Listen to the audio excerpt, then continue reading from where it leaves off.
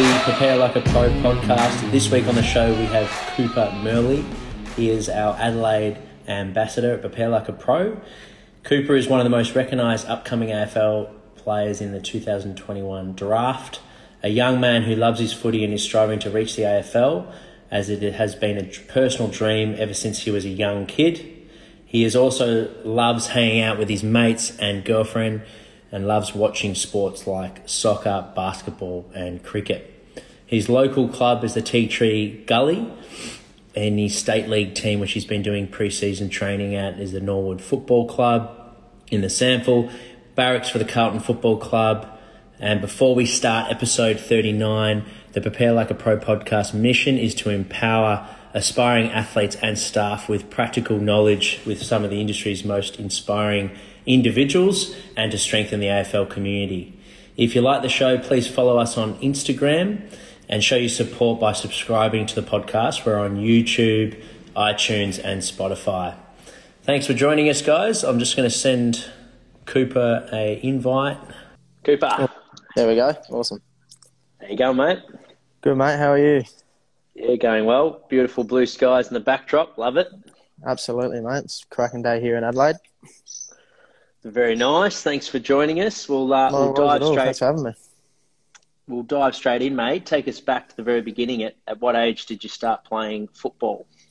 So I started playing football probably around age 5 to 6. So, enrolled myself down at Tea Tree Gully Football Club and, started there as a young tacker in under 6 and played my juniors all the way through to under 15. So, ended up playing roughly about 140 games for Tea Tree Gully.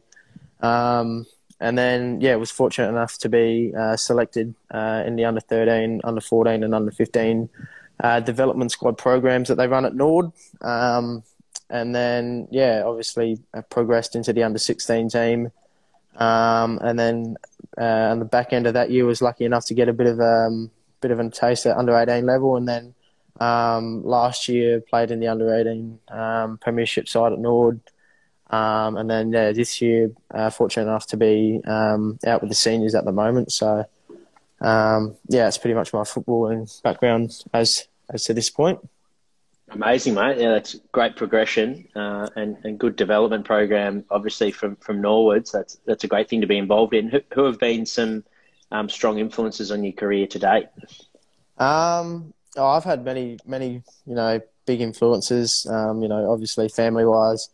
Dad has been a massive influence on my football. Whether it's the quarter time sprays or chats after a game, but no, he's helped me pull my head in and keep me in line. Obviously his input along the way has been highly beneficial. But as I've progressed to an older level, I think he's more understanding of the coaching base that I have now, and has probably stepped back a little bit more and let the coaches do their thing. I think Jade Rawlings, the senior coach at Norwood this year, has been massively influential over the summer and helped me adapt into a new role that not necessarily familiar with, which is the small forward role. And he's been really, really massive. I think not only speaking on behalf of myself, but probably speaking on the whole squad as a base. And the thing, not only me, like I just said, but the impact and change he's been able to bring to the parade this year is massive. And so I think he's been highly influential over the summer. Fantastic. And 2020 obviously was a different year for everyone for many reasons, but certainly playing footy. Absolutely. How did you cope with that year, mate? And what were some lessons that you learned from the challenges? I think obviously, being an SA, I think we had it pretty good, not so much was impacted, I think, footy-wise and, other sports, compared to places like Victoria. And, so I was actually fortunate enough to get an entire season of footy in. And, obviously there was massive challenges along the way. I think when the first, the whole COVID thing hit, we're limited to, certain resources, can't go to the gym. And, when we're in lockdown as well, you can't just peel out to an oval and have a kick. So, the beginning of it was quite difficult. I think it left a lot of us at home just, scratching our heads, wondering if we actually get to play any footy at all. And, once restrictions started to ease a little bit, it certainly helped. We were allowed to, I think the club provided a few resources, a few gym programs and stuff that we can do at home. And then, once we were allowed out and, could get to an oval, it was certainly different. It makes it a lot easier when you're training in a team environment. Everyone's there to push each other. But, I think I struggled a little bit doing stuff by myself, not having that team support to, push one another. So, it certainly had our challenges. But I think, us more than anyone were really fortunate that, the whole COVID thing here shut down pretty quickly. So we were able to get back out in the park and start training in groups of 10. And, once they eased, we were allowed to get back together as a full team and start playing games, which is really, really good. And, like I said, we're really fortunate enough to get a full season under our belt, which was really, really good. Yeah, that's fantastic, mate. You mentioned the challenge of doing the training by yourself and being stuck at home. At times, like majority of the time as a footballer, you do have the external motivation of training with your peers, which is why exactly a lot of people love it. How did you motivate yourself for those that might be in rehab at the moment and doing a lot of training by themselves and they're out of the group, maybe that they could benefit from ways that you could motivate yourself to get the work done? I think, I think the main thing for me was, well, obviously, I had school at the time, so I had something else to distract me a little bit. But I think, if you're striving to play at the highest level, I think you just got to keep your eyes on the bigger picture. And, I guess the whole COVID thing, for some probably would have been, really, really hard. But I think others, probably might have enjoyed that little bit of downtime and stuff with family. But, obviously I think, what motivated me was just the bigger picture. I think, there's you can teach yourself a lesson or two, whether you can be a person who sits back and, says it's too hard, or you can be someone who just keeps really striving to, reach that main goal. So I think for me it was just, really keeping my eyes on the bigger picture. And, once the season, came back, ensuring that I was in the best position I could be and was ready to kick on with games as well. So, I think that was the biggest thing for me. Fantastic. And then you've had a successful off-season, pre-season, putting on 6 kilos. What was that a focus of yours in this off-season, pre-season, adding some strength? Absolutely. Obviously, I think I've always been quite skinny and never been one of the bigger players out in the field. So, obviously, being involved in a senior pre-season this year, size was a big factor for me and was something that I really wanted to narrow my focus on. And, I think, I've had, a lot of help from yourself, a lot of help from gym programs out at Norwood and stuff like that as well. So, I've certainly had the resources and, the right people around me to help me do so. And, obviously getting nutrition and stuff right. And, obviously not so much what I was eating, but I think it was just eating a lot more. So, obviously, gym programs, eating a lot more as well has really, really helped me this off-season. So, fantastic. And for those that aren't aware of what it takes to play at state league level and when your goal is, like you said, the big picture to get drafted this year, can you take us through what a typical week looks like, starting from Monday going into the weekend? Yeah, so, it all depends on what day we played. So, last week we played on Good Friday, so training was only Monday and Wednesday. Monday being a main session, and then Wednesday sort of being like a sort of captain's run sort of thing. However, this week looks a bit different.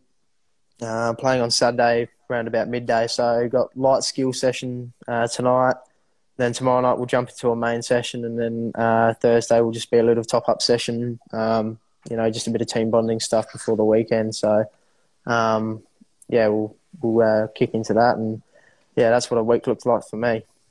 And then how do you fit in the gym? Is that before or after your skills? So usually gym session will probably be after. So For this week, because we're playing on a Saturday, gym sessions will probably be after Tuesday session and Thursday session. So after we're done out in the oval, Tuesday will probably be a bit heavier in the gym, and then I think Thursday will probably just be more, not lifting so heavy and probably just working more on technique sort of stuff and a bit of strength stuff as well. So that's when we incorporate our gym stuff. Amazing, mate. Fantastic. And do you do your upper body and lower body days, or do you do a total body sessions? I think the ones we do, so the sessions we do at Knoll, I think they're probably full body based. But yeah, I do like to, in my own time, probably go and work on, your stuff like your biceps, tries, back, and all that sort of stuff. So try to fit that in when I can. But yeah, a lot of the stuff we do out at Knoll is a lot of just full body stuff. Yeah, fantastic. Awesome. And you've been able to keep up your speed, which you mentioned is one of your strengths. Was that a focus of yours in the off-season, pre-season? I know you wanted to put on weight, but did you put a lot of good energy into your conditioning side of things as well? Yeah, absolutely. I think, I was speaking to some people, you had to be really smart about the way that I was putting on weight because, obviously I didn't want to put on weight and, lose some of my endurance and speed, which I consider to be my weapons in football. So, obviously, speaking with the right people and having some great resources around me allowed me to do so. And, I think, obviously with your programs and the gym programs that we've got at Norwood as well, like I said, full body stuff and, a lot of the conditioning and stuff we did during the summer was, pretty high intensity and a lot of it. So, I was pretty fortunate and obviously, like I mentioned, having good resources around me allowed me to put on muscle the right way and also maintain my speed and endurance as well. Yeah, fantastic, mate. It's a good point you make because you don't want to, you could also call it functional mass. You want to put on that body armor, but maintaining your speed and your one wood as a player is so important. Absolutely. So that's a great point for developing footballers out there to not forget about your strengths. Absolutely. When you're focusing on building up your weaknesses. You mentioned nutrition change and how you didn't change too much of what you were eating, but you just ate more. How did you go about that? Did you add a couple of snacks to it, or did you just eat bigger portion sizes? For those trying to put on weight and you've had a successful result with it. What did you change there? I think like you just touched on, it wasn't so much what I was eating. I think it was just trying to eat a lot more than what I was, and it doesn't necessarily have to be massive portions. So I think I was eating a bit of chicken and rice at say 10 o'clock. Obviously breakfast before that. So then that at 10 o'clock and then big lunch at lunchtime and then something small before training. Whether that was like a protein shake or just a few snacks or something like that. And then, obviously maybe a protein shake after footy and then, home for dinner. So, nothing too much obviously changed. Like I wasn't necessarily eating a lot of bad stuff. It just really needs to get what I was eating, just needed to get more of it. So, that was sort of the changes I made in terms of my diet. Yeah, fantastic, mate. And what about the mental side of preparation? Are there things that you do during the week, during a game week, that help you get your mindset right? Not so much. I think being involved in the SA Talent Hub at the beginning of the year, we did a bit of mindfulness in them programs, and I think I find that really helped me, and helps. I think it helps you clear your head of any outside sort of distractions. Coming into a game, if you're a bit worried about anything else, or your mind's somewhere else and not on the game, and you want to try something like mindfulness, I think I've found that really helps. I think come game day, you're just ready to go out and play your role and do the best you can, and without any sort of outside distractions. So I think that's something that I definitely want to do more of, and incorporate more into my probably weekly preparation coming up to a game. Fantastic. And then what's some of your favourite ways to recover after a big main training session and or game? I think more so training, probably come home and have a bath or have a warm bath with some muscle salts and stuff like that. That'd probably be more for training. But I think, on game day, we the next morning after a game, us as a Norwood squad all get together and, whether that's going to the club and, getting on the foam rollers, bands, stretching and whatnot. And after doing that, then we get onto the ice baths as well. So, it's either that at the club or we meet at a beach together in the morning and, just get into the water and just do some slow walkthrough sort of stuff. Fantastic. And you've mentioned Norwood have been a huge influence on your career today and your development. Are there certain players that you've kept your eye on during pre-season and watch how they go about it? Oh, absolutely. I mean, we've had Puopolo, three-time premiership player from Hawthorn, come back to Norwood, which I think, it's been absolutely massive. Me playing a very similar role or position to Paul. I mean, he's been very, very influential. I spoke to Dad the other day and we were just saying that, that bloke made a living for himself playing as a small forward. So any bit of advice I've been able to get from him has, been absolutely massive. And, other blokes like Richard Douglas as well, Mitch Grigg, just a lot of blokes who have had a ton of AFL experience, which is, try and feed off of them in any way I can. Just get any bit of advice that's going to help me going forward. And, so they're probably three players and, highly experienced and, massively influential over the summer as well. And do they approach you and give you advice, or do you go up to them and sort of tap on the shoulder and ask them questions? And it's a little bit of both, I think. Obviously when we go into, drills that are specified for, forwards, mids and backs, I think, Puopolo has sometimes reached out to me and, given me a little bit of advice. But, I'd say in terms of that, it's probably been a little bit of both. And, whether it's directly to me or, it's them pulling in the group as a whole and, touching on, what they want to speak about as a whole, has been really, really good. So, it hasn't just been direct as well. It's been, I've been able to learn of stuff that they've mentioned to the whole group as well. Fantastic. Awesome, mate. Well, thanks so much for jumping on. We'll wrap it up with the last question.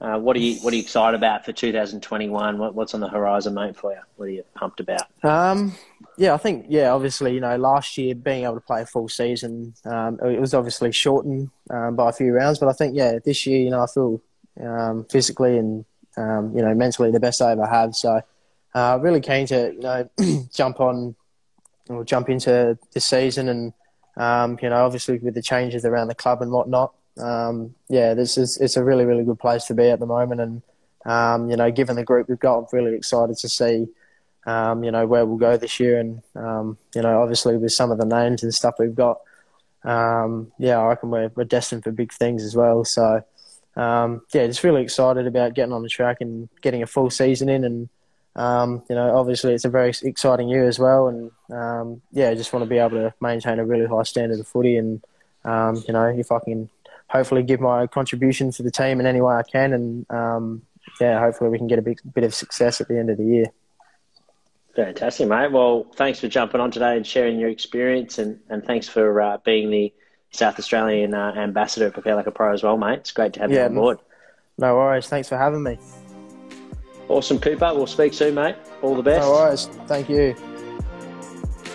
Thanks, guys. Thanks for tuning in. Make sure if you enjoyed the episode to join over 1,000 footballers by subscribing to our website, preparelikeapro.com. And if you are interested in our podcast, this will be launched on a Monday in a month's time. So you can download that or you can watch it on the IGTV on our Instagram. And if you want to work with one of our coaches one-on-one, you can direct message us on Instagram or email us at support@preparelikeapro.com. We have AFL experienced strength and conditioning coaches as well as online training programs that are specific to your playing position. Thank you, and we'll speak soon, guys. Cheers.